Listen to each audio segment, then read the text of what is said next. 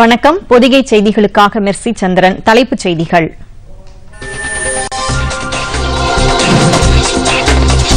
சீனாவில் corona virus பாதிப்பால் இந்திய தொழில்துறை சந்திக்கும் சவால்கள் மற்றும் வாய்ப்புகள்.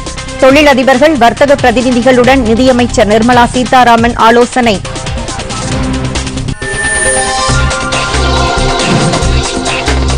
பிரிட்டிஷ் பிரான்ஸை பின்னுக்கு தள்ளி உலகின் 5வது மிகப்பெரிய பொருளாதார நாடாக மாறியது இந்தியா.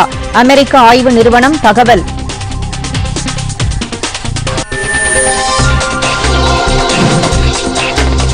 நாட்டின் அமைதியை சீர்குலைக்க குடியுரிமை திருத்தச் சட்டத்திற்கு எதிரான போராட்டங்களை எதிர்க்கட்சிகள் தூண்டிவிடுகின்றன. மத்திய அமைச்சர் முக்தார் அப்பாஸ் நக்வி குற்றச்சாட்டு.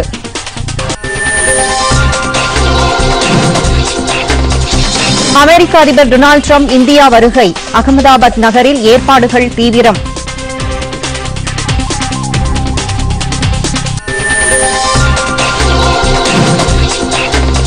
தமிழக மீனவர்கள் ஆழ்கடல் மீன்பிடிப்பு திட்டத்திற்காக 750 கோடி ரூபாய் ஒதுக்கீடு.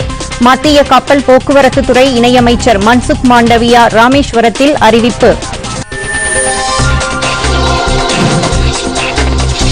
குடியுரிமை திருத்தச் சட்டம் குறித்து யாரும் அச்சப்பட தேவையில்லை என்று முதலமைச்சர் எடப்பாடி பழனிசாமி மீண்டும் உறுதி. எதிர்க்கட்சிகள் தேவையற்ற குழப்பத்தை உருவாக்குவதாக புகார். ஐபிஎல் கிரிக்கெட் போட்டித் தொடருக்கான அட்டவணை வெளியீடு.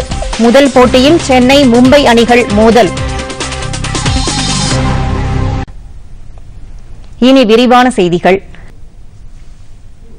சீனாவில் கொரோனா வைரஸ் பாதிப்பால் இந்திய தொழில்துறை சந்திக்கும் சவால்கள் மற்றும் தொழில் வாய்ப்புகள் குறித்து தொழிலதிபர்கள் மற்றும் வர்த்தக பிரதிநிதிகளுடன் நிதியமைச்சர் நிர்மலா சீதாராமன் தில்லியில் இன்று ஆலோசனை நடத்தினார். சீனாவில் கொரோனா வைரஸ் தொற்றால் அங்கு 1800 பேருக்கு அதிகமானோர் பலியாகியுள்ளனர். தொழில் மற்றும் ஏற்றுமதி இறக்குமதியும் அந்நாட்டில் பாதிக்கப்பட்டுள்ளது. சீனாவில் இருந்து கம்ப்யூட்டர், செல்போன், எலக்ட்ரானிக்ஸ் பொருட்கள், தொலைக்காட்சி, வாகன உதிரி பாகங்கள், வீட்டு உபயோகப் பொருட்கள் ஆகியவற்றை இந்தியா இறக்குமதி செய்கிறது. சீனாவின் தொழில் மூலப்பொருட்களை ஆதாரமாக கொண்டு இந்திய நிறுவனங்கள் சில இயங்கி வருகின்றன. கொரோனா பாதிப்பால் இந்நிறுவனங்களுக்கு பாதிப்பு ஏற்படும் சூழ்நிலை உருவாகியுள்ளது. அதே நேரத்தில் சீனா ஏற்றுமதி இழப்பை இழந்துள்ளதால் அந்த இடத்திற்கு இந்திய நிறுவனங்கள் தயாரிக்கும் பொருட்களை அனுப்பி வைக்கும் சந்தை வாய்ப்பும் ஏற்பட்டுள்ளது. இது தொடர்பாக மத்திய நிதியமைச்சர் தில்லியில் இன்று தொழில் நிறுவனங்கள் மற்றும் வர்த்தகத்துறை பிரதிநிதிகளுடன் கலந்தாலோசனை நடத்தினார். அப்போது கொரோனா தொற்றினால் சீன சந்தையில் ஏற்பட்டுள்ள தாக்கம் இந்தியாவிற்கு எத்தகைய சாதகமான வாய்ப்புகளை உருவாக்கும் என்றும் பாதிப்புகள் எப்படி இருக்கும் என்றும் கலந்தாய்வு செய்த பிறகு இந்த நோய் பாதிப்புகளால் ஏற்பட்டுள்ள வாய்ப்புகளை இந்திய நிறுவனங்கள் பயன்படுத்திக் கொள்ள வேண்டும் என்றும் நிதியமைச்சர் கேட்டுக் கொண்டார். இந்த கூட்டத்தில் வங்கி மற்றும் காப்பீட்டுத் துறையின் பிரதிநிதிகள், வாகனம், காகிதம், மின்னணு தயாரிப்பு நிறுவனங்கள், பெட்ரோலியம், ரசாயனம், எரிசக்தி, புதுப்பிக்கத்தக்க எரிசக்தி, மருந்து தயாரிப்புத் துறை பிரதிநிதிகளும் பங்கேற்றனர்.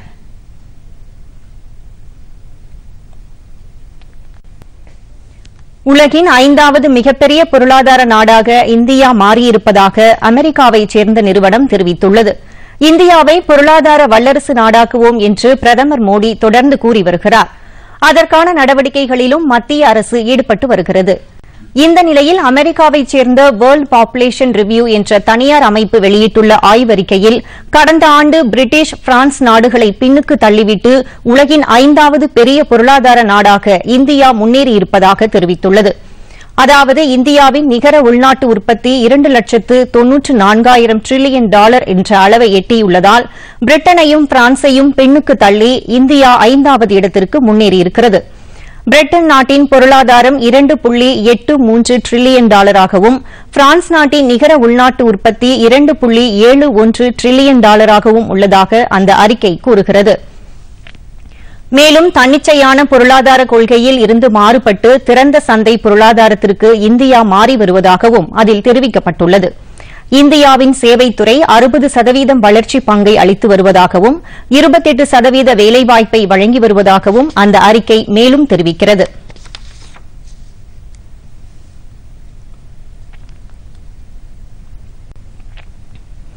நாட்டில் அமைதி நிலவுவதை விரும்பாத எதிர்க்கட்சிகள் குடியுரிமை திருத்தச் சட்டத்திற்கு எதிரான நிலைப்பாட்டை எடுத்து அரசியலாக்கி போராட்டத்தை தூண்டிவிடுவதாக மத்திய அமைச்சர் முக்தார் அப்பாஸ் நக்வி குற்றம் சாட்டியுள்ளார். தில்லியில் செய்தியாளர்களிடம் பேசிய அவர், தூண்டிவிட வேண்டும் என்ற உரிமையுடன் சிலர் போராட்டத்தை தூண்டிவிட்டு அதை தங்களுக்கு சாதகமாக்கிக் கொள்வதாக குற்றம் சாட்டினார். குடியுரிமை திருத்தச் சட்டத்திற்கு எதிராக போராட்டம் நடத்துபவர்களிடம் உண்மை நிலையை எடுத்துக் கூறி அந்த சட்டத்தால் எந்த பாதிப்பும் வராது என்பதை விளக்கி அமைதியை ஏற்படுத்த வேண்டும் என்றும் எதிர்க்கட்சிகளை அவர் கேட்டுக் கொண்டார்.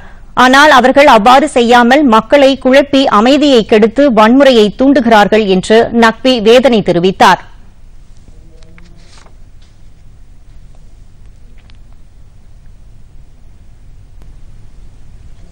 தீவிரவாதத்திற்கு மதம் கிடையாது என்றும், ஆனால் முந்தைய காங்கிரஸ் ஆட்சி இந்து தீவிரவாதம் என்ற புதிய பரப்புரையை உருவாக்கியது என்றும் மத்திய அமைச்சர் பியூஷ் கோயல் தெரிவித்துள்ளார். தெலுங்கானா மாநிலம் செகந்திராபாத்தில் நிகழ்ச்சி ஒன்றில் பங்கேற்ற அவர் செய்தியாளர்களிடம் பேசுகையில் இவ்வாறு குறிப்பிட்டார்.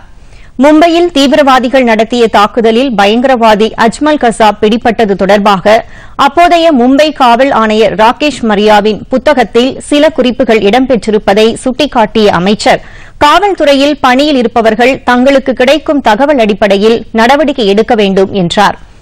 அஜ்மல் கசாப் பாகிஸ்தான் பிரஜை என்றும் அவர் தீவிரவாத தாக்குதலில் ஈடுபட்டது நிரூபிக்கப்பட்டதால் தூக்கிலிடப்பட்டார் என்பதையும் அமைச்சர் சுட்டிக்காட்டினார். அந்த நேரத்தில் ஐக்கிய முற்போக்கு கூட்டணி ஆட்சி பயங்கரவாதத்தின் புதிய உருவமாக இந்து தீவிரவாதம் என்ற வார்த்தையை பயன்படுத்தி மக்களிடையே குழப்பத்தை உருவாக்கியது என்று குற்றம் சாட்டிய அமைச்சர், தீவிரவாதத்திற்கு மதம் ஏது என்றார். இதுபோன்ற குழப்பங்களை ஏற்படுத்திய காங்கிரஸ் கட்சியை தாம் வன்மையாக கண்டிப்பதாகவும் அவர் கூறினார்.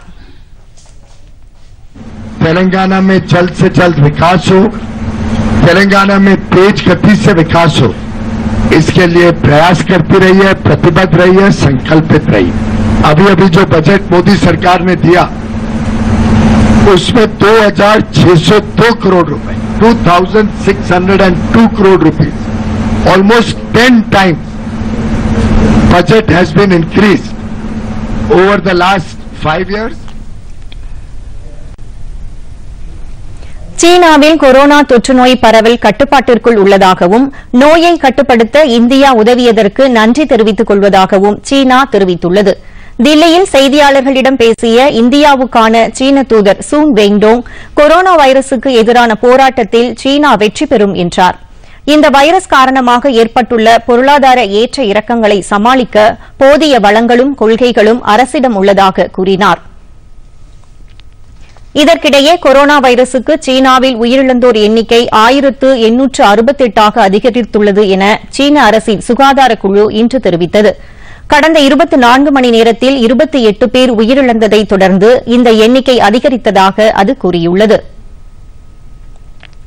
சார்ஸ் போன்ற வைரஸை விட கோவிட்-19 எனப்படும் கொரோனா வைரஸ் குறைந்த அபாயம் கொண்டது என உலக சுகாதார நிறுவனம் தெரிவித்துள்ளது. சீனாவிற்கு வெளியே இந்த வைரஸ் தொற்றினால் குறைந்த அளவு பாதிப்பே இருப்பதை சுட்டிக்காட்டியுள்ள அந்த நிறுவனம், ஜப்பானின் கடற்பகுதியில் டைமண்ட் பிரின்சஸ் சொகுசு கப்பல் நிறுத்தி வைக்கப்பட்டு நோய் தொற்று உள்ளதா என சோதனை செய்யப்பட்டது போல் அனைத்து சொகுசு கப்பல்களையும் சோதிக்க வேண்டும் என்ற யோசனையை நிராகரித்தது. இதற்கிடையே சீனாவிலிருந்து அழைத்து வரப்பட்ட தில்லி மானேசர் ராணுவ முகாமில் தங்க வைக்கப்பட்டிருந்த 220 பேர் இன்று அவரவர் சொந்த ஊர்களுக்கு அனுப்பி வைக்கப்பட்டனர். அவர்களுக்கு கொரோனா வைரஸ் தொற்று இல்லை என்பது மருத்துவ சோதனையில் தெரியவந்ததை அடுத்து இந்த முடிவு எடுக்கப்பட்டது.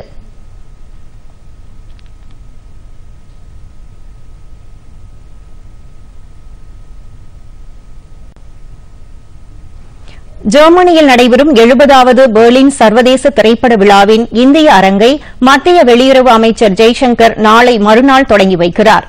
இந்த திரைப்பட திருவிழா மார்ச் 1ஆம் தேதி வரை நடைபெறும். வெளிநாட்டு சந்தையில் இந்திய திரைப்படங்களுக்கு சந்தை வாய்ப்பை உருவாக்கும் வகையில் இந்த கண்காட்சி அமையும். புதிய திரைப்பட வாய்ப்புகளுக்கும் இது சாதகமான சூழ்நிலையை உருவாக்கும். இந்திய தொழில்துறை கூட்டமைப்பு சம்மேளனத்துடன் மத்திய தகவல் ஒலிபரப்புத்துறை அமைச்சகம் இணைந்து இந்த நிகழ்ச்சியை நடத்துகிறது. இந்த முறை 3 இந்திய திரைப்படங்கள் மற்றும் 1 ஆவணப்படம் இதில் பங்கேற்கிறது. கலாச்சார பிராந்திய பன்மொழி திறன் குறித்து உலகுக்கு பறைசாற்றும் வகையில் இந்த திரைப்பட விழாவில் இந்தியா தன் பங்களிப்பை செய்கிறது என்பது குறிப்பிடத்தக்கது. இதற்கிடையே ஜெர்மனியின் மூனிச் நகரில் நடைபெற்ற வெளியுறவு அமைச்சர்கள் கூட்டத்தில் பங்கேற்ற மத்திய அமைச்சர் ஜெய்சங்கர் குடியுரிமை திருத்தச் சட்டம் குறித்து அவர்களிடம் விளக்கினார். ஐரோப்பிய ஒன்றியத்தின் குடியேற்றம் மற்றும் அகதிகள் மறு குடியேற்ற கொள்கைகளுடன் ஒப்பிட்டு அமைச்சர் பேசினார். அமெரிக்க அதிபர் டொனால்டு டிரம்ப் வரும் 24ஆம் தேதி தில்லி மற்றும் குஜராத்தில் பல்வேறு நிகழ்ச்சிகளில் பங்கேற்பதை ஒட்டி அவரை வரவேற்க பிரம்மாண்ட ஏற்பாடுகள் செய்யப்பட்டு வருகின்றன. பிரதமர் நரேந்திர மோடியுடன் அழைப்பை ஏற்று 2 நாள் பயணமாக அதிபர் டிரம்பும் அவரது மனைவி மெலினாவும் வரும் 24ஆம் தேதி தில்லி வருகின்றனர். அவர் அதிபரான பிறகு முதன்முறையாக டிரம்ப் இந்தியா வருவதால் அவருக்கு 1 லட்சம் பேரை திரட்டி பிரம்மாண்ட வரவேற்பளிக்க ஏற்பாடு செய்யப்பட்டுள்ளது. முன்பு பிரதமர் மோடி அமெரிக்கா சென்றபோது டிரம்புடன் இணைந்து மோடி ஹவுதி நிகழ்ச்சி நடத்திய போன்று இந்த நிகழ்ச்சி அகமதாபாத்தில் நடத்தப்பட உள்ளது. இதற்காக அகமதாபாத்தில் பிரதமர் மோடி டிரம்பை வரவேற்கும் தோரணங்கள், சுவர் ஓவியங்கள், இருநாட்டு தேசிய கொடிகள் என அலங்கரிப்புகள் அமர்க்களப்படுகின்றன. தூய்மை நகரமாக இருக்கும் அகமதாபாத் இரு பெரும் ஜனநாயக நாடுகளின் தலைவர்களை வரவேற்க ஆயத்தமாகிவிட்டது. மேரா ஸ்வாச் மோதிரா என்ற பெயரில் படங்கள் வைக்கப்பட்டுள்ளன. மகாத்மா காந்தியை போற்றும் 100 அடி நீள சுவர் ஓவியங்களும் தீட்டப்பட்டுள்ளன. மோடியையும் டிரம்பையும் ஒரே இடத்தில் பார்க்க ஆவலாக இருப்பதாக அகமதாபாத் வாசிகள் தெரிவித்தனர்.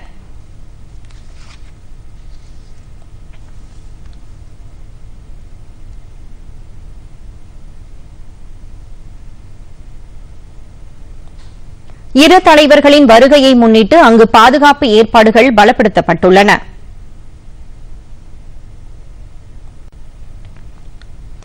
பிரதமர் நரேந்திர மோடி தமது எண்ணங்களை மக்களோடு பகிர்ந்து கொள்ளும் மனதின் குரல் நிகழ்ச்சி வரும் 23ஆம் தேதி ஒலிபரப்பாக உள்ளது.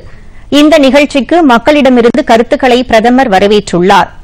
மக்கள் தங்களின் தகவல்களை பதிவு செய்ய 1800117800 என்ற எண்ணில் தொடர்பு கொள்ளலாம். நமோ செயலி, ஓபன் போரம் அல்லது மைகவ் என்ற இணையதளத்திலும் எழுதலாம்.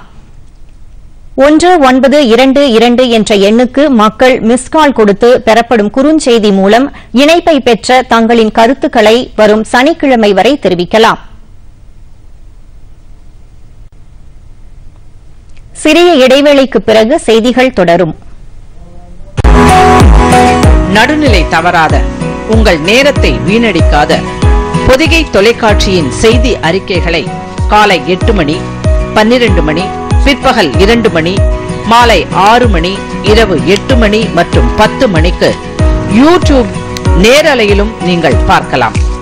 உலகின் எந்த பகுதியிலிருந்தும் உங்கள் கைபேசி, கணினி, தொலைக்காட்சி வழியாக செய்திகளை உடனுக்குடன் பார்த்து தெரிந்து கொள்ள தமிழ் நியூஸ் தூர்தர்ஷன் என்ற யூடியூப் பக்கத்திற்கு சென்று சப்ஸ்கிரைப் செய்து கொள்ளுங்கள்.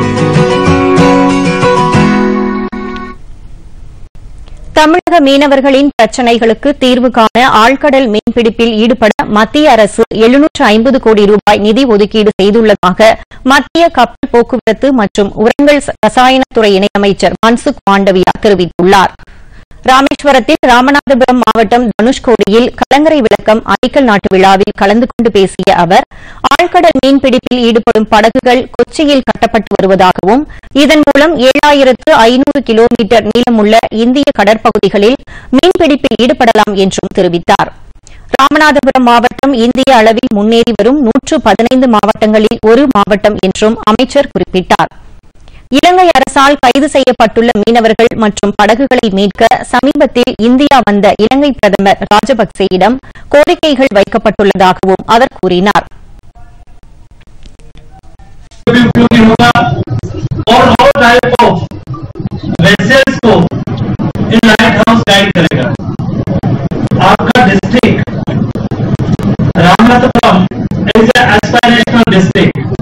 And our Prime Minister's focus is in that develop the all and the country's development as a equal development.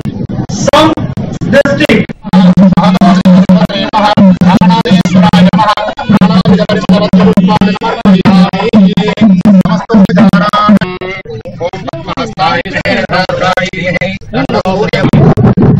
முன்னதாக கலங்கரை விளக்கத்திற்கு அடிக்கல் நாட்டி அதன் மாதிரி வடிவத்தை அவர் திறந்து வைத்தார். நிகழ்ச்சியில் முன்னாள் மத்திய அமைச்சர் பொன் ராதாகிருஷ்ணன், மாவட்ட ஆட்சியர் வீரராகவராவ், நாடாளுமன்ற உறுப்பினர் நவாஸ் கனி, சட்டமன்ற உறுப்பினர் மணிகண்டன் ஆகியோர் கலந்து கொண்டனர். சிறுபான்மை மக்களுக்கு பாதிப்பு ஏற்பட அரசு அனுமதிக்காது என்று தமிழக முதலமைச்சர் எடப்பாடி பழனிசாமி உறுதிபட தெரிவித்துள்ளார். சட்டப்பேரவையில் இன்று குடியுரிமை திருத்தச் சட்டத்திற்கு எதிராக தீர்மானம் கொண்டுவர வலியுறுத்தி திமுக உறுப்பினர் பேசியபோது குறுக்கிட்ட முதலமைச்சர், இந்த சட்டம் மத்திய அரசின் வரம்புக்குள் வருவது என்றும் இது மாநில அரசோடு சம்பந்தப்பட்டது அல்ல என்றும் கூறினார். இந்த சட்டத்தால் யாராவது பாதிக்கப்பட்டதற்கான விவரங்கள் உள்ளதா என்றும் திமுக உறுப்பினரிடம் அவர் கேள்வி எழுப்பினார். குடியுரிமை திருத்தச் சட்டம் குறித்து இஸ்லாமிய மக்கள் அச்சமடைய தேவையில்லை என்றும் அவர் தெரிவித்தார். இப்பிரச்சினையை சில கட்சிகள் திசை திருப்பி அரசியலாக்குவதாகவும் அவர் குற்றம் சாட்டினார். முன்னதாக இலங்கை தமிழர்களுக்கு இரட்டை குடியுரிமை வழங்குவது தொடர்பான பிரச்சினையில் இன்று திமுக உறுப்பினர்கள் அனைவரும் சட்டப்பேரவையில் இருந்து வெளிநடப்பு செய்தனர். சிந்தனை சிற்பி சிங்காரவேலரின் 161வது பிறந்த தினத்தை முன்னிட்டு அவரது உருவப்படத்திற்கு அமைச்சர்கள் மற்றும் அரசியல் தலைவர்கள் மாலை அணிவித்து மரியாதை செலுத்தினர். சென்னையில் மாவட்ட ஆட்சியர் அலுவலக வளாகத்தில் உள்ள அன்னாரது சிலைக்கு அருகே வைக்கப்பட்டிருந்த உருவப்படத்திற்கு அமைச்சர்கள் ஜெயக்குமார், பாண்டியராஜன், பெஞ்சமின், கடம்பூர் ராஜு ஆகியோர் மலர் தூவி மரியாதை செலுத்தினர். பின்னர் செய்தியாளர்களிடம் பேசிய அமைச்சர் ஜெயக்குமார், இந்தியாவில் முதன்முதலாக மே தினத்தை கொண்டாடிய புரட்சியாளர் சிங்காரவேலர் என்று பெருமிதம் தெரிவித்தார். புதுச்சேரியில் கடலூர் சாலையில் உள்ள சிங்காரவேலர் சிலைக்கு கீழே வைக்கப்பட்டிருந்த திருவுருவப் படத்திற்கு முதலமைச்சர் வி. நாராயணசாமி, சட்டப்பேரவைத் தலைவர் சிவக்கொழுந்து, நாடாளுமன்ற உறுப்பினர் வைத்தியலிங்கம் ஆகியோர் மாலை அணிவித்து மரியாதை செலுத்தினர்.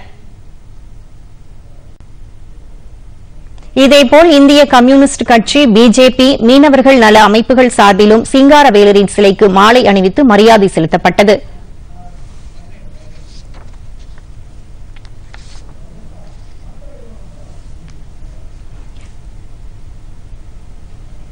பயங்கரவாத தடுப்பு கண்காணிப்பு அமைப்பின் தீவிரவாதத்திற்கு நிதி உதவி வழங்கும் நாடுகளின் பட்டியலில் இருந்து பாகிஸ்தான் விடுவிக்கப்படவில்லை என தகவல்கள் வெளியாகியுள்ளது. உலகை அச்சுறுத்தும் பயங்கரவாதத்திற்கு எதிரான போராட்டத்திற்கான செயல் திட்டத்தை அமல்படுத்துவதற்கு தெற்காசிய நாடுகள் தேவையான நடவடிக்கைகள் எடுப்பது பற்றி நிதி செயல்பாட்டுக்கான பணிக்குழு கூட்டம் இன்று பாரிஸில் நடைபெறுகிறது. இந்த கூட்டத்தில் பயங்கரவாத அமைப்புகளுக்கு பாகிஸ்தான் நிதியுதவி செய்வது தொடர்பான பிரச்சினை எடுத்துக் கொள்ளப்பட்டது. பயங்கரவாத அமைப்புகளுக்கு நிதி கிடைப்பதை கட்டுப்படுத்துவது தொடர்பாக கண்காணிப்பு அமைப்பின் திட்டத்தை அமல்படுத்துவது பற்றிய அறிக்கையை இன்றைய கூட்டத்தில் பாகிஸ்தான் சமர்ப்பித்தது. 2018ஆம் ஆண்டு பாகிஸ்தானை கண்காணிப்பு அமைப்பு பயங்கரவாதிகளுக்கு உதவி செய்யும் பட்டியலில் வைத்திருந்தது. இதுபற்றி விளக்கம் அளிக்க கடந்த ஆண்டு அக்டோபர் மாதம் நடைபெற்ற கூட்டத்தில் பாகிஸ்தானுக்கு வழங்கிய அவகாசம் இம்மாதம் வரை நீடித்திருந்தது குறிப்பிடத்தக்கது.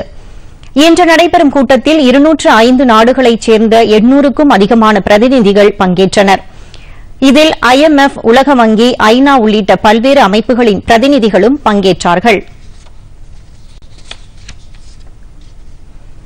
ஐநா சபை தலைவர் ஆண்டனியோ குட்ரஸ், சீக்கிய மத நிறுவனர் குருநானக் தேவின் நினைவிடத்தை இன்று நேரில் பார்வையிட்ட பாகிஸ்தானின் லாகூரில் இருந்து நரோவல் பகுதியில் உள்ள இந்த நினைவிடத்திற்கு வருகை தந்த ஆண்டனியோ குட்ரஸுக்கு சிறப்பான வரவேற்பு அளிக்கப்பட்டது. இந்த நினைவிடத்தை காண தனக்கு அழைப்பு விடுத்த பாகிஸ்தான் பிரதமர் இம்ரான்கானுக்கு தாம் நன்றி தெரிவிப்பதாகவும் அவர் கூறினார். குருநானக் தேவின் 550வது பிறந்த நாளையொட்டி இந்தியாவிலிருந்து சீக்கியர்கள் குருநானக் தேவின் நினைவிடம் செல்வதற்கு மேற்கொள்ளப்படும் நடவடிக்கைகள் குறித்தும் அவர் கேட்டறிந்தார். முன்னதாக லாகூர் பல்கலைக்கழகத்தில் மாணவர்களிடம் கலந்துரையாடிய அவர் தொழில்நுட்பங்களில் மாணவ மாணவிகள் அதிக ஈடுபாடு கொள்ள வேண்டும் என்றும் வலியுறுத்தினார். பாகிஸ்தானில் போலியோ தாக்கம் அதிகமாக உள்ள நிலையில் அதற்கான தடுப்பு நடவடிக்கைகளை அரசு மேற்கொள்ள வேண்டும் என்றும் ஆண்டனியோ குட்ரஸ் வேண்டுகோள் விடுத்தார்.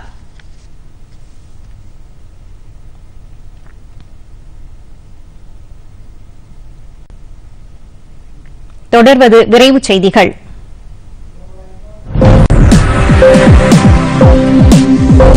எதிர்க்கட்சித் தலைவர் என்ற முறையில் மாநகராட்சி டெண்டர் முறைகேடுகளை மக்களுக்கு தெரியப்படுத்தியதற்காக தம்மீது அவதூறு வழக்கு தொடரப்படுவதாகவும் தனக்கு எதிரான வழக்கை ரத்து செய்ய கோரியும் திமுக தலைவர் மு.க. ஸ்டாலின் உயர்நீதிமன்றத்தில் மனு தாக்கல் செய்துள்ளார். உள்ளாட்சித்துறையில் ஊழல் நடைபெற்றிருப்பதாகவும் அதற்கு முறையான விசாரணை நடத்தப்பட வேண்டும் என்றும் அறிக்கை வெளியிட்ட ஸ்டாலின் மீது உள்ளாட்சித்துறை அமைச்சர் SP வேலுமணி தரப்பில் சென்னை முதன்மை அமர்வு நீதிமன்றத்தில் அவதூறு வழக்கு தாக்கல் செய்யப்பட்டிருந்தது. இந்த வழக்கில் ஸ்டாலின் இம்மாதம் 24ஆம் தேதி நேரில் ஆஜராக வேண்டும் என்று உத்தரவிடப்பட்டிருந்தது. இந்நிலையில் இந்த வழக்கை ரத்து செய்ய கோரி ஸ்டாலின் தரப்பில் உயர்நீதிமன்றத்தில் வழக்கு தொடரப்பட்டுள்ளது. இம்மாதம் 24ஆம் தேதி நீதிமன்றத்தில் நேரில் ஆஜராவதில் இருந்து விலக்கு அளிக்க வேண்டும் என்றும் ஸ்டாலின் தரப்பில் அந்த மனுவில் கோரப்பட்டுள்ளது. நகர உள்ளாட்சி தேர்தலை உடனடியாக நடத்த வேண்டும் என இந்திய கம்யூனிஸ்ட் கட்சியின் மாநில செயலாளர் ரா. முத்தரசன் தெரிவித்துள்ளார். தஞ்சாவூர் மாவட்டம் கும்பகோணத்தில் உள்ளாட்சி தேர்தலில் வெற்றி பெற்றவர்களுக்கான மாநில மாநாட்டில் கலந்து கொண்ட பின் செய்தியாளர்களிடம் பேசிய அவர், ஊரக உள்ளாட்சி தேர்தல் 27 மாவட்டங்களுக்கு மட்டுமே நடத்தப்பட்ட நிலையில் மற்ற மாவட்டங்களுக்கும் உள்ளாட்சி தேர்தலை நடத்த வேண்டும் என்று வலியுறுத்தினார். டெல்டா மாவட்டங்களில் நேரடி நெல் கொள்முதல் நிலையங்களில் ஏற்பட்டுள்ள தேக்க நிலையை உடனடியாக சரிசெய்ய வேண்டும் என்று கூறினார். தமிழகத்தில் மிகப்பெரிய மாவட்டங்கள் பிரிக்கப்பட்டுள்ள நிலையில் நிர்வாக வசதிக்காக சேலம் மாவட்டத்தையும் பிரிக்க வேண்டும் என தமிழக அரசுக்கு பாமக தலைவர் G.K. மணி கோரிக்கை விடுத்துள்ளார். சேலம் மாவட்டத்தில் நடைபெற்ற நிகழ்ச்சியில் பேசிய அவர், சேலம் மாவட்டத்தில் உள்ள சரபங்கா, திருமணி, முத்தாறு மற்றும் வசிஷ்ட நதிகளை இணைக்கும் பணிகளையும் அரசு மேற்கொள்ள வேண்டும் என்று தெரிவித்தார். குடியுரிமை திருத்தச் சட்டத்திற்கு எதிராக சட்டப்பேரவையில் தீர்மானம் நிறைவேற்ற கோரி இஸ்லாமிய அமைப்புகள் மற்றும் அரசியல் கட்சிகள் அறிவித்துள்ள சட்டப்பேரவை முற்றுகை போராட்டத்திற்கு சென்னை உயர்நீதிமன்றம் இடைக்கால தடை விதித்துள்ளது. இந்த முற்றுகை போராட்டத்திற்கு எதிர்த்து தொடரப்பட்ட பொதுநல வழக்கை விசாரித்த நீதிபதிகள் சத்யநாராயணன், ஹேமலதா ஆகியோர் அடங்கிய அமர்வு காவல்துறையிடம் உரிய அனுமதி பெறாமல் அறிவித்துள்ள இந்த முற்றுகை போராட்டத்திற்கு இடைக்கால தடை விதித்து உத்தரவிட்டனர். மேலும் இதுகுறித்து மத்திய மாநில அரசுகள், தமிழக காவல்துறை தலைவர், சென்னை காவல் ஆணையர் உள்ளிட்டோர் பதிலளிக்க உத்தரவிட்டு விசாரணையை அடுத்த மாதம் 12ஆம் தேதிக்கு ஒத்திவைத்தனர். கரூர் மாவட்டம் குளித்தலை அருகே உள்ள ஐயர்மலை அரசு கலைக்கல்லூரியில் தூய்மை இந்தியா இயக்கம், ஒரே பாரதம் உன்னத பாரதம் குறித்த சிறப்பு விழிப்புணர்வு நிகழ்ச்சி இன்று நடைபெற்றது. மத்திய தகவல் ஒலிபரப்பு அமைச்சகத்தின் திருச்சி மக்கள் தொடர்பு அலுவலகம் சார்பில் நடைபெற்ற இந்த விழிப்புணர்வு நிகழ்ச்சியில் மாணவ மாணவிகளுக்கு பல்வேறு போட்டிகளும் நடத்தப்பட்டது. நிகழ்ச்சியில் கலந்து கொள்ள திருச்சி கள விளம்பர அலுவலர் கே. தேவி பத்மநாபன், நாட்டில் வேற்றுமையில் ஒற்றுமை கொள்கையை பேணி காக்கவே ஒரே பாரதம் உன்னத பாரதம் செயல்படுத்தப்படுவதாக தெரிவித்தார். மாவட்ட ஆட்சியர் ஷேக் அப்துல் ரஹ்மான், கள விளம்பர உதவியாளர் கே. ரவீந்திரன் உள்ளிட்டோர் இந்த நிகழ்ச்சியில் பங்கேற்றனர்.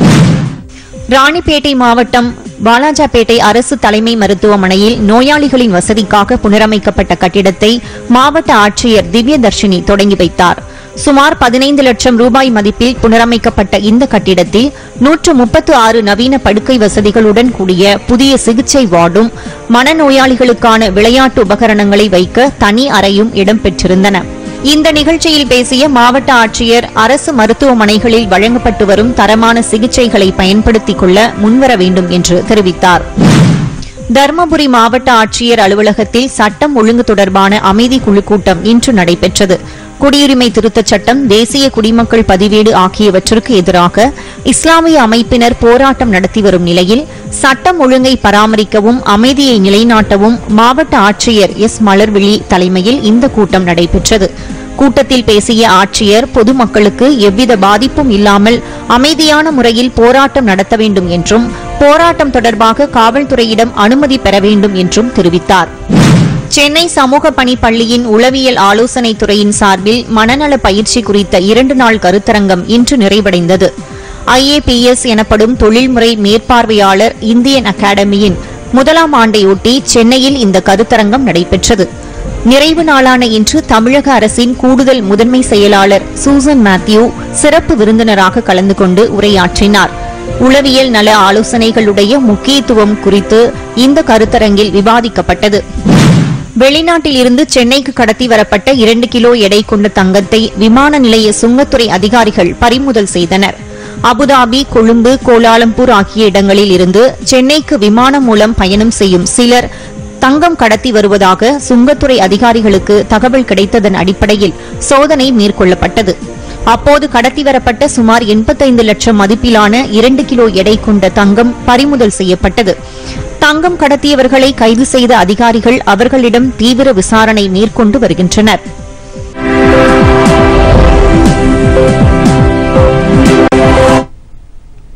ஒரே பாரதம் உன்னத பாரதம் என்ற மத்திய அரசின் ஒருமைப்பாடு திட்டத்தின் கீழ் தொடர்ந்து வழங்கப்படும் தொகுப்புகளில் இன்று லடாக்கின் பாரம்பரிய இசை குறித்த ஒரு செய்தி தொகுப்பு. லடாக்கின் பாரம்பரிய இசை சுர்னா, டாமன் ஆகிய இசைக்கருவிகளோடும் சில நேரங்களில் பிபாங் இசைக்கருவியோடும் இணைந்தும் சுற்றி சுழன்று வருகிறது. லடாக்கின் நாட்டுப்புற அல்லது சமயம் சார்ந்த விழாக்களில் இவை பயன்படுத்தப்படுகின்றன. டாமன் எனும் இசைக்கருவி செம்பு உலோகத்தால் உருவாக்கப்பட்டது. ஒரு பெரிய கிண்ணத்தை போல் உள்ள வடிவம் தோலால் மூடப்பட்டுள்ளது. இது ட்ரம்ஸ் இசைக்கருவியை போன்றது. சுர்னா எனப்படும் ஷனாய் போன்ற இசைக்கருவி மற்றும் ட்ரம்ஸ் மூலம் 360 வகையான இசையை உருவாக்க முடியும். ஷனாய் இசைக்கருவி வில்லோ மரத்தால் உருவாக்கப்பட்டது. இது தமிழ்நாட்டில் நாதஸ்வரத்தின் நீளத்தை விட சற்று குறைந்தது. ஷனாய் கருவியின் மேற்பகுதியில் 7 துளைகள் உள்ளன. இதன் பின்பகுதி பவளம் ரத்தின கற்கள் பதித்து அலங்கரிக்கப்பட்டுள்ளது. பிவாங் எனும் வயலின் போன்ற கருவி வில்லோ அல்லது வாதுமை மரத்தால் செய்யப்பட்டது. நாடோடி மக்களிடம் இந்த கருவி மிகவும் பிரபலமானது. லடாக்கின் உயரமான சாங்தாங் சமவெளி பகுதியில் கால்நடை மந்தைகளுடன் வாழ்கின்ற நாடோடி மக்கள் இந்த இசைக்கருவியை வாசித்து ஜாப்ரோ நடனம் ஆடுவார்கள். லடாக்கின் கலை, கலாச்சாரம் மற்றும் மொழிக் கழகத்தின் சிறப்பு அதிகாரி டி.சி. வாங் பால்ஜர் லடாக் இசைக்கருவிகளின் வளமான பாரம்பரியம் பற்றி விவரித்தார். பாரம்பரிய நடனங்கள் ட்ரம்ஸ் மற்றும் ஷனாய் இசைக்கருவிகளின் வாசிப்புடன் உச்சநிலையை எட்டுகிறது. லடாக்கின் இசை மற்றும் நடனத்தின் ஒருங்கிணைந்த பகுதியாக இந்த இசைக்கருவிகள் உள்ளன. பிற்காலத்தில் இசைக்கலைஞர்கள் தேசபக்த பாடல்களை பாடுவதோடு பாரம்பரிய இசைக்கருவிகளை கொண்டு திரைப்பட பாடல்களையும் இசைக்கின்றனர். இதன் மூலம் இசைப்பிரியர்களின், குறிப்பாக நாட்டுப்புற இசைப்பிரியர்களின் மனங்களை கவர்கின்றனர்.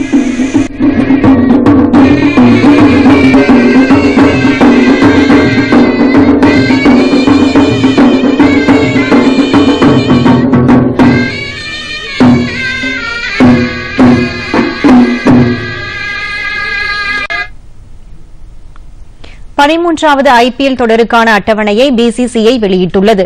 Chennai super Kings, Mumbai Indians, Sunrisers Hyderabad, Kolkata night Riders உள்ளிட்ட 8 அணிகள் பங்கேற்கும் இந்த தொடர் அடுத்த மாதம் 29ஆம் தேதி தொடங்குகிறது.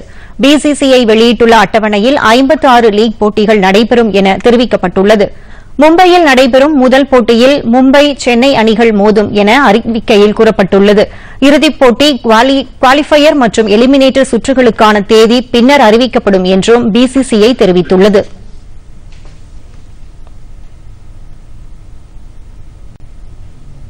மீண்டும் தலைப்புச் செய்திகள்.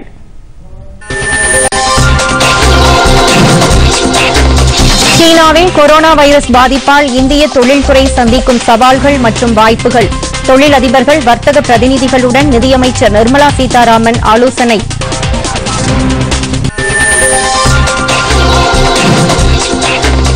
பிரிட்டிஷ் பிரான்ஸை பின்னுக்கு தள்ளி உலகின் 5வது மிகப்பெரிய பொருளாதார நாடாக மாறியது இந்தியா. அமெரிக்க ஆய்வு நிறுவனம் தகவல்.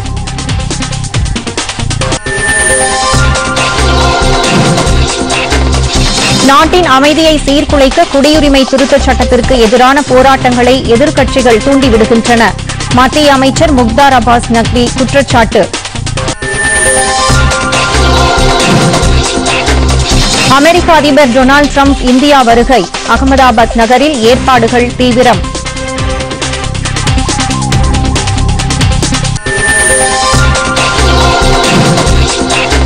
தமிழக மீனவர்கள் ஆழ்கடல் மீன்பிடிப்பு திட்டத்திற்காக 750 கோடி ரூபாய் ஒதுக்கீடு.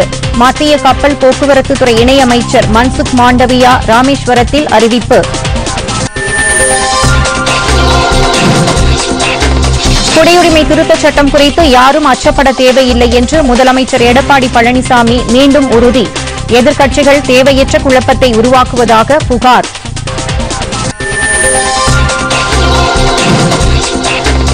ஐபிஎல் கிரிக்கெட் போட்டித் தொடருக்கான அட்டவணை வெளியீடு. முதல் போட்டியில் சென்னை மும்பை அணிகள் மோதல்.